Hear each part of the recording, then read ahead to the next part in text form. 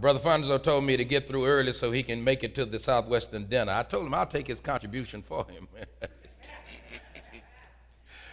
But in John the 11th chapter, and we're going to cover in a very expeditious way and manner the 47 verses of this text that literally brings us to the climactic moment. Now, after these series will be going into small group curriculum, for your consideration. And we are now at the seventh message. And the seventh message of this series on the 7 signs of divine glory. Now, we know that John takes this unique approach. There are so many miracles that are recorded in what is called the Synoptic Gospels. But in this gospel, John only records 7 miracles that were sign miracles. That is, miracles that literally reflected and pointed to the glory that we experience through the personhood of Christ. The other writers, the other gospels, the miracles pointed out his power and his authority as the Messiah, as God, as the man sent from God in terms of his humanity. But in the Gospel of John, John says, I am writing that you might believe that Jesus is the Christ, the Son of God. It is only in John that we find the I am discourses. That is, discourses where Jesus literally proclaims himself to be the I am of the old covenant. That is synonymous with Yahweh. God, I will be what I will be. And then in this book, he only chose 7 miracles to record that reflects significant components of his divine character. He points to the personhood of Christ. And he tells us in the end that he has an apologetic purpose, that is to prove that Jesus is God. And he has an evangelistic purpose. He says, in believing that Jesus is God, you might have life through his name. So John wants you to experience the life that's promised in gospel faith. This miracle of John, the 11th chapter, brings us to the climactic moment, the climactic sign of the 6 signs, or of the 7 signs. The first sign of glory being the new wine that he offers. The second sign being the living word that brings life. The third sign being his saving grace when he approaches a man that was paralyzed and lain by a pool for 38 long years. He demonstrates the very dynamics of faith that saves. And then in chapter 6, he reveals his divine providence, his ability to supply all of your needs according to his riches in glory. He takes a sandwich, 2 loaves, 5 loaves and 2 fish, and he multiplies it and feeds 5,000. 5,000 with 12 baskets left over. And so we see in chapter 6 the divine supply. After that miracle, his disciples goes ahead of him and experiences and enter into a storm. And there we're able to experience the 5th sign of glory, where Jesus comes to them in the midst of their storm and makes his presence known. He allows us to understand. Yes, as believers, sometimes we will get ahead of him. Sometimes we go ahead, but he abides faithful, and he chooses often to reveal himself in the midst of our most difficult moments. And then we see in chapter 9 a man that was born blind, and Jesus anoints this man's eyes with spittle, or we might say with mud that he made with saliva, put it in his eyes and told him to go wash. And the Bible says he went and washed and came back seeing. The sign has to do with divine anointing. God anoints us to believe. He anoints us to know his will. He anoints our hearts in order for us to see things that we could not naturally see with our mind's eye.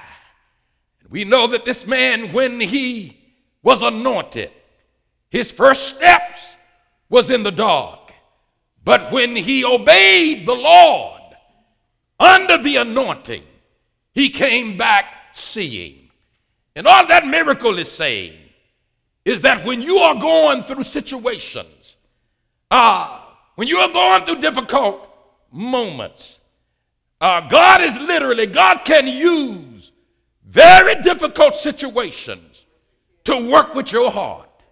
He can anoint you, make you sensitive and able to hear his word, able to understand his truth. That's why the wise men said, he said, through mercy and truth, iniquity is purged, not just through the truth, but through mercy in your life. See, it is mercy that prepares you to hear the truth. And that's what is illustrated when the Lord puts the mud in the man's eyes. In other words, makes him literally, if he couldn't see, which he couldn't, he certainly would not be able to see after the Lord put what he put on him. Isn't that right? Sometimes God puts some stuff on you, to confirm your darkness, to confirm and to bring you to the very pits of your darkness, in order that out of the recognition that you don't know what you ought to know, you're willing to learn what you need to learn. Isn't that right? Then we come to this miracle that grows out of a context of unbelief. This miracle is considered climactic for several reasons.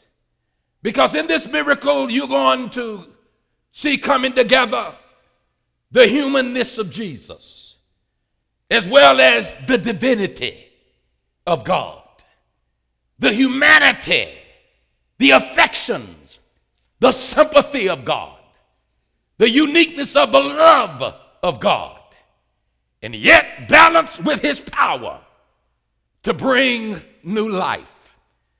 This miracle first features characters, and the characters that are introduced in the beginning are significant.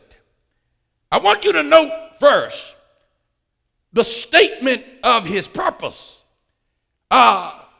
His purpose being stated in verse 4 that he's going to use this sickness. He receives word that a dearly beloved friend is ill.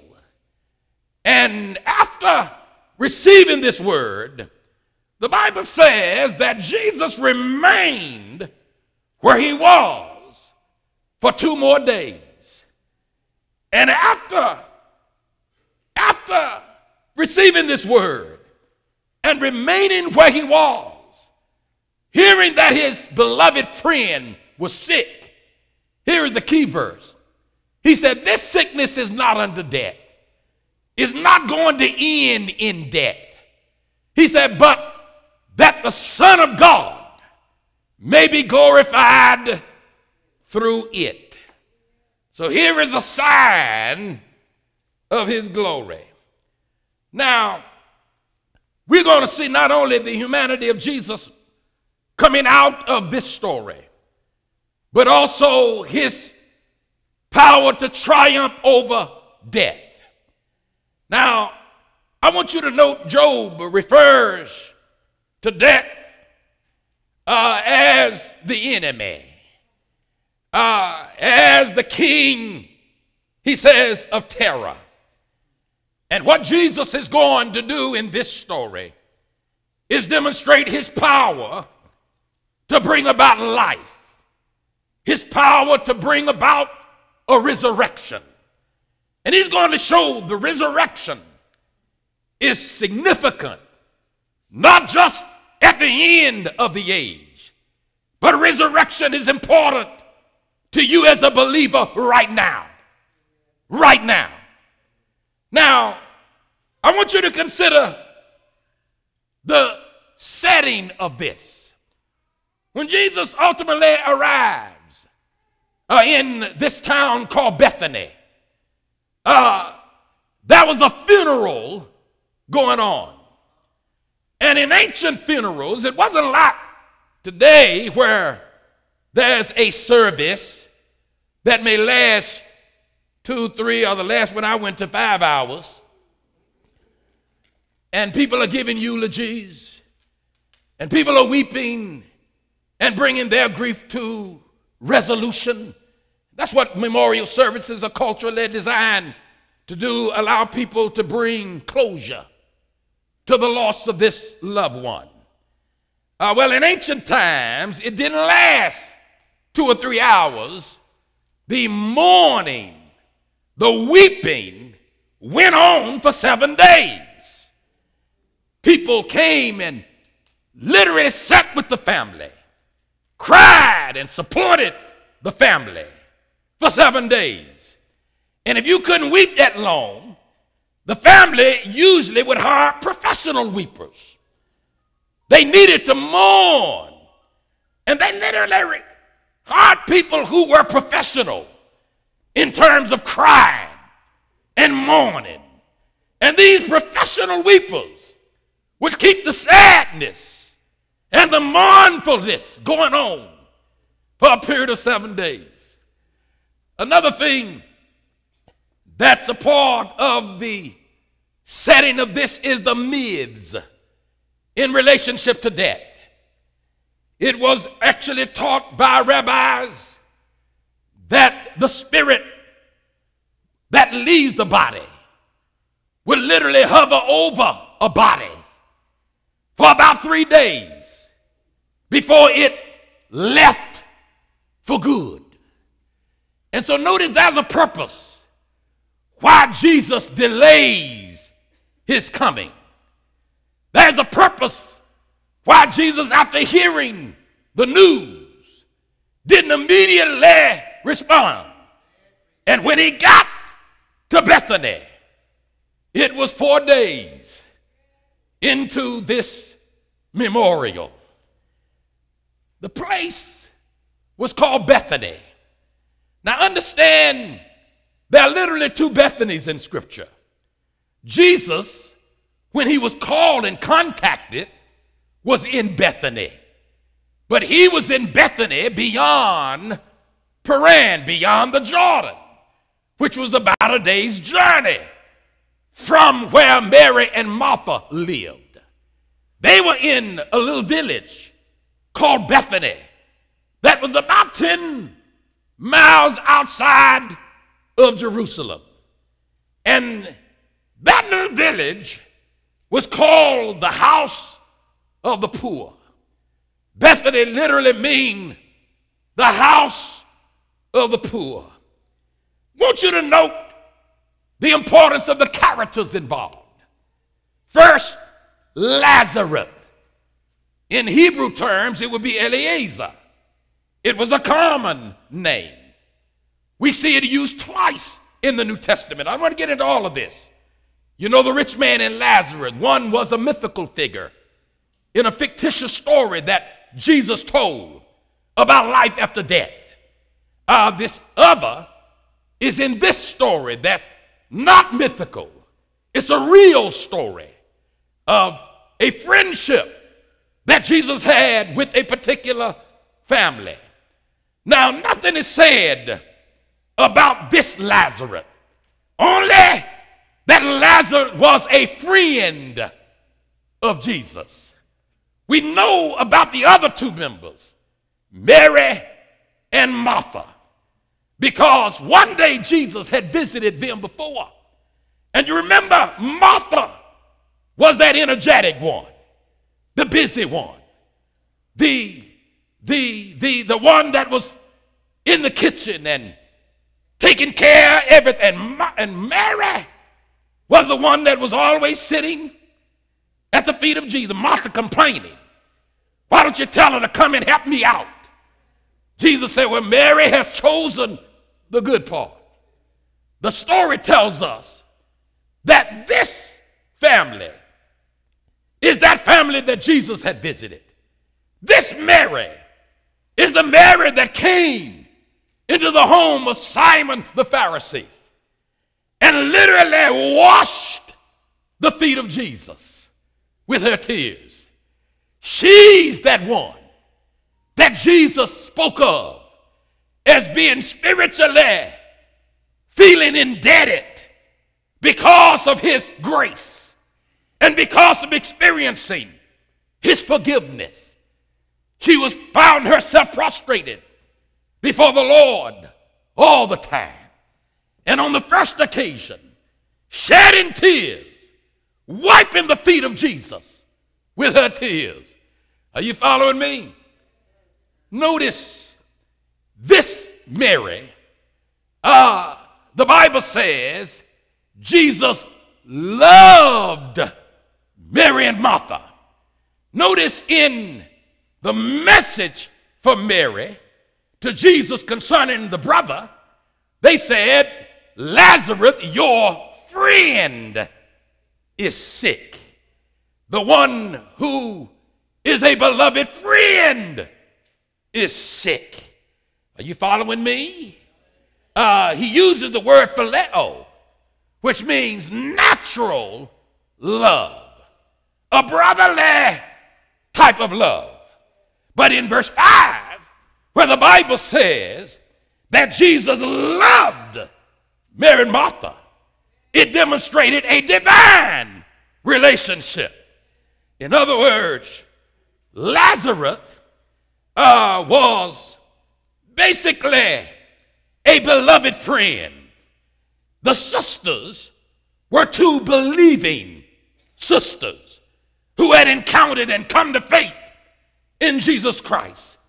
The context would suggest that the disciples, they're the other characters, they are the ones whose eyes are being spiritually anointed to understand and be able to see the glory of Christ. Keep in mind, that's what that sign of the blind man in the previous chapter was about. How God anoints our eyes, enables us to see his glory, see his will. Well, the disciples, when they got the message, and Jesus says, Lazarus is asleep, they didn't understand what he was talking about. He said, let's go and awake him. He said, what are you talking about? If he's asleep, isn't that a good thing? You know, why would we want to wake him if he's fallen asleep and he's sick? Don't he need his rest? Their eyes are being anointed.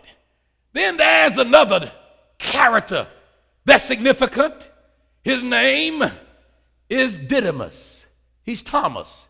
You'll hear about him in the future. He's the one that says, I'm not going to believe until I see the hands, until I feel the print. Isn't that right? Thomas was impetuous. Isn't that right? Thomas, in this story, he was the courageous pessimist. When Jesus said, let's go and raise him. I'm going to go and raise him. And Thomas said to the disciples, y'all, let's come on, let's go and let's die with him. Isn't that right? Which one of you want to be Thomas next week? Courageous pessimist. We're going to have some Thomases here. Come and see who the Thomases are. Now notice.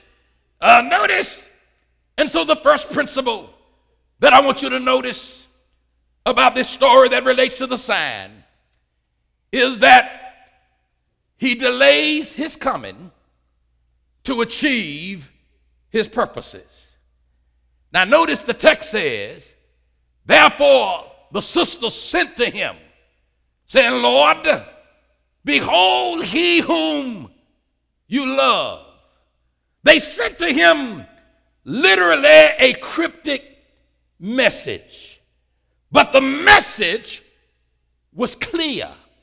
The message acknowledged faith. The message expressed urgency. They petitioned him. And the Bible says that Jesus, when he heard that, he said, this sickness is not going to end in death. In other words, death is not going to get the victory. He said, but it's going to be for the glory of God. And then I want you to note, the text says that after he had gotten the message, the Bible says, stayed where he was. Notice when he got this message, the Bible says, now Jesus what? Loved Mary and Martha. Now, he's bringing the tension into this. You see, sometimes when we petition Lord, we find ourselves in circumstances, very difficult circumstance, and we call on God. And we wonder sometimes why haven't he answered? Isn't that right? Because often, according to his will, he will delay his coming. That's called, coming there is the term parousia. His appearance. We look for his coming. But notice the coming of Christ is often in a very practical and personal way. Sometimes we look for his coming in the end when we need his coming right now. Isn't that right? Have you ever been in a situation that seems urgent to you? My loved one is sick, and I'm calling urgently. I'm praying to the Lord. Lord, I need your help right now. Isn't that right? We formed petitions. They sent him a message. They called him Lord. That shows faith. They said, behold. That says that this is urgent. The one you love, they're saying it demands your attention right now. And the Bible says Jesus loved Mary and Martha. So when he heard that he was sick, he did what? He stayed 2 more days. Can you imagine? How does that sound? What are you suggesting? They petitioned, they sent him a very cryptic, Lord, behold, this demands response. And the Bible says he stayed 2 more days. That would anger. It angers some of us. Isn't that right? It angers some of us, you know, if you didn't show up. Did you get this message? Did you hear this message? Did you get this, Brother Jones? The point is, but this is Jesus, and he is delaying. You know why? Because first of all, he has a higher purpose. Isn't that right? So you have to understand that sometimes sometimes God would delay his coming to you. Not that he's not coming, because his coming is always going to be on time. You got to know that. He answers your prayer. He answers your petition. And his petition and his response is always going to be timely. But understand this is going to be based upon higher purposes. Not simply the purpose that we may petition for. Oh, Lord, I need help. My bills are due. My health is failing. Lord, my loved one is dying. Lord, they need your help right now. But God says, I have a higher purpose. I have a deeper love. And I'm on a divine timetable and not yours. Isn't that right? You know what he responded? He said there are 12 hours of the day. That's right. He says, and anyone who walks in the day, he says, anyone who walks in the day, he does not stumble because he sees the light. You know what he's really pointing to? When you walk in harmony with God's will, when you're on God's timetable and you're living your life in harmony with his will, you're not going to stumble. That's right. You're not worried about error. You're going to be on time. You're going to be timely. And notice he said, but if anyone walks in the dark, because in other words, if anyone walks in the dark, he stumbles because the light is not in him. Friends, you need to know God's will. And in order for you to understand the divine actions of God, when you are calling on him in urgent need, it matters not how urgent your bills are. It matters not how the pain that you feel that he needs to respond to, because pain always precedes promise. Misery always comes before a miracle. The blessing don't come before the burden. Isn't that right? You need to understand those things. But when you understand God's will, I want you to understand that he's operating according to his divine purposes. And he's operating in a way for you to see his glory. One of the reasons that Jesus delayed his coming is because it was needful, according to his ultimate purpose, for Lazarus to be undisputably dead. That's right. In other words, he needed Lazarus in order for them to see the glory of God. In order for God to be glorified in this circumstance, he needed to wait until it was undeniable that this man was dead. Isn't that right?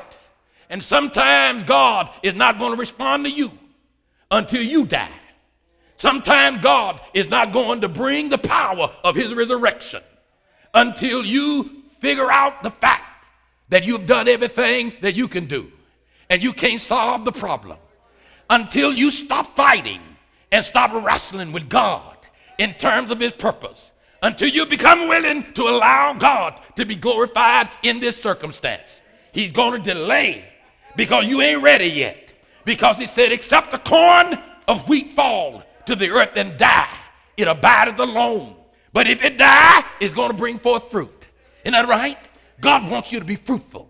And in order for you to be fruitful, God has got to be glorified when he brings life and resurrection to you. Isn't that right? And so the Bible said when he heard about this illness, he delayed 3 more days. And the reason 3 more days is because, see, the rabbis could have said that, the spirit was still hovering. That spirit was still hovering. And he was just in like a comatose state. And so after the 3rd day, they had no explanation of that. And so the point is, it was necessary for Lazarus to be declared and understood to be completely dead. Now, here's the principle. I don't have time to explain that proverb. That was a proverb when the Lord said the man who walks in the dark, You know, and what he's basically saying in that proverb is you can't add to your time and you can't govern when the night gonna come. That's right, God is in charge of all of it. And so you need to recognize God's purposes. And then the second principle is he declares his character to reveal his plans. You see, in other words, he delays his coming, the Bible says, to accomplish, to achieve his purposes. And then he declares his character. Notice before he did the miracle, he had to first let Mary and Martha know who he is. Oh, y'all gonna get this. You see, sometimes as believers, we struggle with the concept of his divinity.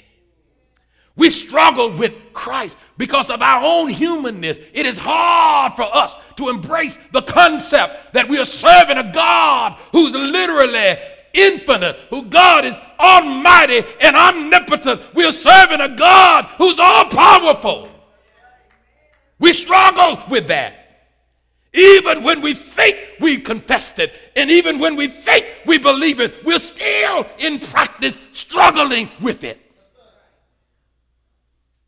Notice, Jesus said to her, your brother's going to rise again. When they heard that Jesus was coming, they rushed out, and he told her, he said, Mary, Martha's the one who ran out of the kitchen. Martha's the one who ran down the road. Mary's still being nonchalant. She's there at home with the weepers and the mourners. But Martha heard that Jesus was coming, and she ran down the road. And that's right, she ran to meet him. He was not yet in the village, but she ran to meet him. And you know what she said? She said, if I know he would rise again. But in verse 21, did I miss verse 21? Somewhere I missed verse 21. Verse 21 said, Lord, if you had been here, my brother would not have done. Do you not know that Jesus reveals his personhood in order to grow our faith? In other words, sometimes when we're going through these difficult moments, and the reason he delays to achieve his purposes, and the reason we have to know and understand his personhood is because we're still at a level of faith where we cannot see yet the divine glory. Are you following me? And so she came and said, Lord, if you had been here, my brother would not have died. Jesus said to her, your brother will rise again. Notice, she said, I know that he'll rise again in the resurrection day. Yes. Jesus says, I am the resurrection. I am the life. He didn't say, I will be the resurrection. He didn't say, I will be the life. He says, I am the resurrection. You're dealing with the I am. Not the I will be, I am. And notice he says, he who believes in me and whoever lives and believes in me, he shall never die. Do you believe this? Notice, she said, I believe that you're the Son of God. I believe you came into the world. And I believe that he'll rise in the latter day. You know what's wrong with that? You see, her end time theology, we call it eschatology. Her eschatology, that is end time faith, had no end time realities. Did you get me? See, eschatology means end of time. In other words, she had an end of time hope with no end time expectations. And that's inadequate faith. When you have an end of time hope, that is, I'm hoping to go to heaven. I'm hoping that I ain't gonna see hell. I'm hoping not to see death. I'm hoping to see God when I die. I'm hoping to have a mansion, to have a room prepared for me. I'm hoping for all of the, I'm hoping sooner we'll be done with the troubles of this world. You got an end of time expectation with no end time expectations. That's problematic because that kind of faith responds to a natural expression of faith in which your faith, your Christology, that is your understanding of Christ, your view of Christ. Notice, I don't know how I left those verses, but that Christology of her, she had an accurate Christology. Yes, I believe you're the Son of God. We confess that. I believe you're the Son of God, and I believe you came into the world, and I believe my brother's going to rise at the last day. And Jesus says to her, I am the resurrection. You see, correct Christology with inadequate eschatology, that is end time hope, makes your faith impotent.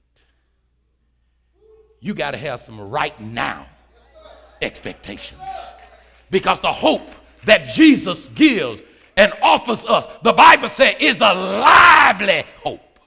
The Bible said the mystery of the Christian hope is Christ in you, the hope of glory. You want to see the glory of God, you got to have some end time expectations. They want to be raised in the last day, but you don't want to be raised out of your death and destruction and depravity in this day. There's some stuff going on in your life. You want to escape hell in the last day and going through hell right now. And the Lord is trying to tell you, I am the resurrection. Are you following me? He said, I'm the resurrection. He said, I am the life. And anyone believes in me, though he be dead, he's going to live. Isn't that right? Oh, I wish I had time. The Christian hope provides some end time expectations. Lord, I'm not just looking for your coming at the end of time. I'm looking for your coming now. And I know you may be delaying your coming. That's why I'm going to read and try to understand your purposes. And when I can understand your purposes, then I can see your glory. Isn't that right? When you act, I can see your glory. Notice some of them. Now I want you to notice the other struggle here. See, sometimes we struggle to really understand his power and his passion. In other words, we got to hold in tension the power of God. He has the power to raise the sick. He has the power to raise us from our detriment. And not only power, but the Bible says he loves. Notice the Bible said Jesus wept, and when they saw him weeping, you know what they said? Some of them said, let's go back here in verse 35. Jesus wept, and then the Jews said, see how much he loved him? Do you see how much he loved him? And then notice the perplexity. They said, could this man who opened the eyes of the blind have kept this man from dying? See, that's the perplexity. How could someone who has such power allow this person to be in this condition? That's the perplexity. See, that's what we struggle with. And that's what Jesus comes in order to expand our faith, in order to grow our understanding. How can this man who is God? And see, let me tell you something. What they were also saying and suggesting, how can this man who have done the things that we've heard, he's opened the eyes of the blind. That was in the last chapter. See, the blind man wasn't no friend. He was just a stranger. How could he do for strangers more than what he do for believers? Hey, that's a problem. Isn't that right? How can he do for an unbeliever and not do the same for a believer? They didn't understand it. And we struggle with it. Isn't that right? And so Jesus says, look, but Mary had, Martha was smart. Martha came back, said, look, yes, even now though. You got to have them even now faith. Yeah, I realize that you're late, and I realize that you didn't come when I expected you. I realize that it seems like you're not on time, but even now, even now. I realize the doctors have said that this thing is over with. I realize the doctors have declared this to be terminal. I realize the doctors have given up, and even some family members may have given up. But Martha said, but even now.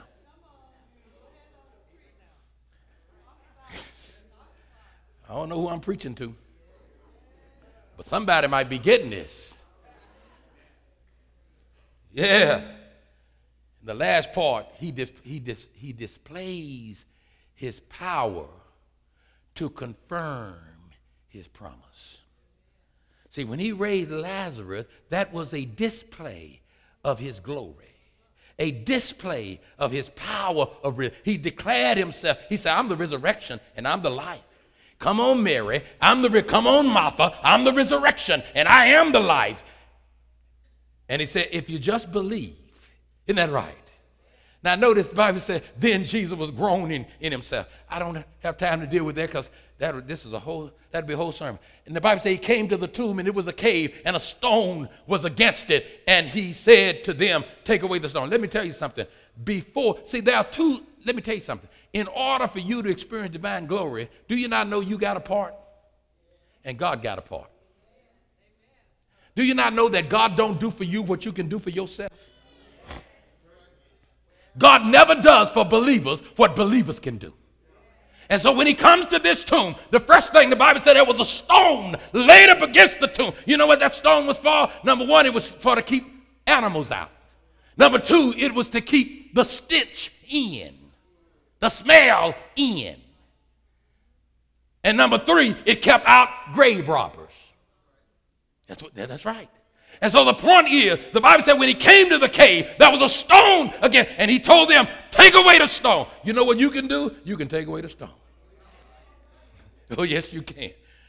See, sometimes you have to be willing by faith to clear the path for God to do his thing. You see, you have to open the door. You have to clear the path. And sometimes there are stones that are keeping people in their graves. There are stones that are keeping people in bondage. And you've got to be willing to roll away that stone. Yeah, there's some blockers. There's some grave guards that sometimes you need to get. I'm dealing with this. I know. Trying to help somebody overcome drugs and alcohol, and you got folk who are just bringing them and just bringing it every other day. They show up with another bottle, show up with another pill. I found out their number. I put 69 by mine, and I called them. I said, you bring another one over here. You bring another bottle to this house. The point is, you've got to be willing to roll away the stone. That's your part. Let me tell you what your part is, because Jesus is also going to deal with our part, because he now, keep in mind, the church is the embodiment of Christ. Isn't that right? We speak the words of Christ. And so you better watch him, because you need to watch how the body of Christ should act in these circumstances. Remove the stone. And when you remove the stone, you also have to be willing to face up to the stench.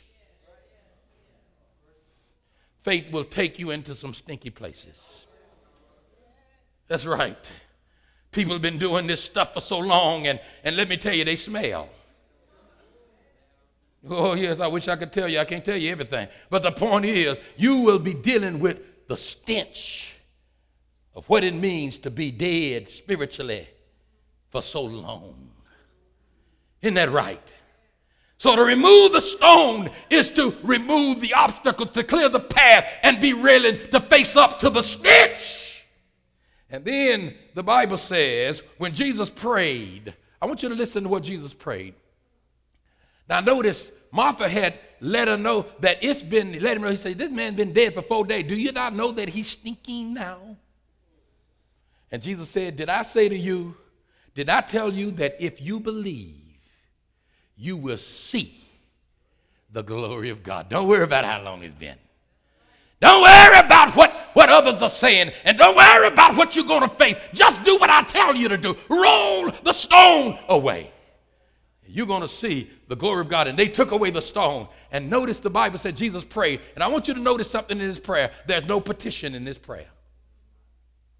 He didn't ask God, God, I want you to give me the power to raise this man from the. There ain't no petition.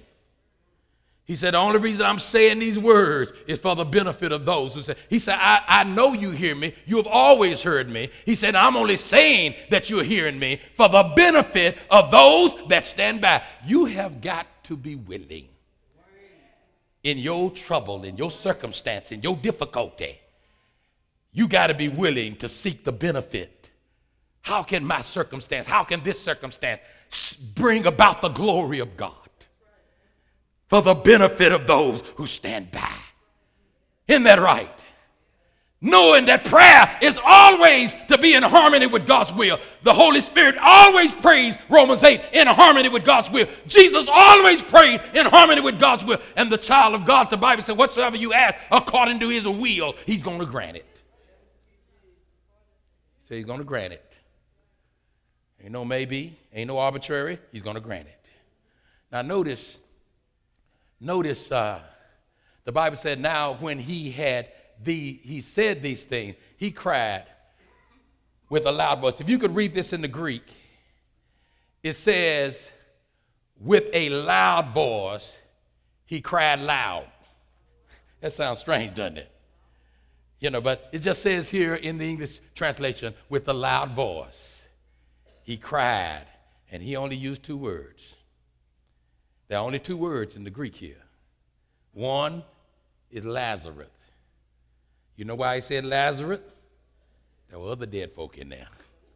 He didn't want the general resurrection. It wasn't time. I can imagine his word going forth. The Bible said going forth in that tomb. No, not you, but you. Yeah.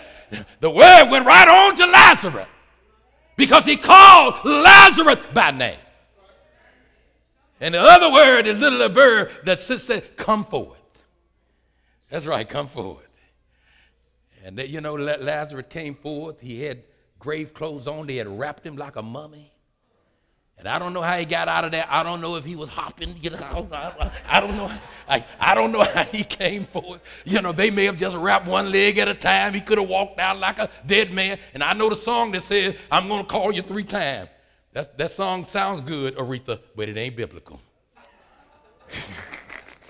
It ain't biblical. He said, Lazarus, come forth. And you know the point is, when it comes to the embodiment of Christ in the church, we must be willing to say what we believe and say it out loud. You know, a lot of times we want to believe something, we don't tell others. We ain't going to say nothing to nobody else. You know why we don't want to say nothing? Because if it don't happen, we don't want people to go, I know you're afraid about that. See, what you're willing to say, the Bible said evidence of what you really believe. Isn't that right? Jesus said to them in Matthew 17, when they could not cast the spirit of leprosy, of epilepsy out of this young man. The Bible said, Jesus said to them, because of your unbelief, for surely I say unto you, if you have faith as a mustard seed, you will say to this mountain. You got to be willing to say it, and you got to be willing to say it out loud. Isn't that right? Yes. Now that's your part. Let me tell you what God's part is. God reveals to us. The Lord reveals to us in his word. I'm finished now. The Lord reveals to us in his word the words of faith. That's right. That's what the scripture is. All the promises of God, the Bible says, are yes in Christ Jesus. Those are the words of faith. And not only is his part to reveal the word, but do you not know his part is also to energize the word? That's right. You can say, if you say stuff you don't believe, it ain't going to have no energy. That's right. You get up here and pray and use all those accolades and Almighty God of Abraham, Isaac, and Jacob and all that. Don't even know what you're saying. You've got to say words of faith. And you have to recognize that God reveals that. And not only does he reveal it, he will energize it, that it'll accomplish what he wills. And here's one more thing. Now notice the Bible says, and when he who had died came forth, hand and foot with grave clothes, and his face was wrapped with the cloth. Here's the second after the glory. You know what you got to be willing to do? Unwrap. That's right. Help them take off the grave clothes. See, some Christians still walking around in grave clothes. They still look like they looked when they were in the dead. Oh, Lord have mercy. There's so much in here. But the Bible said, see, the Lord didn't do that. Because that wasn't his part. My part is the word. Your part is to remove the stone. Isn't that right? Your part is to face up to the stench. Your part is to unwrap and take away the grave clothes and let him go. That's what our parts are. Are you willing to do your part when it comes to helping somebody that you're praying for? Are you willing to do your part when it comes to delivering somebody that you want to be saved? Are you willing to help remove the stones that's blocking their path? You willing to put in that kind of time? And then when God delivers, are you going to let them continue to walk around in grave clothes? Stand on your feet. Because here's the last thing. There's one more point. And that's verse 45.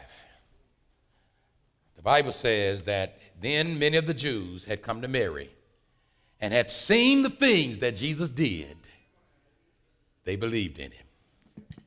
You know, when God displays his glory, you've got to be willing to celebrate the end results.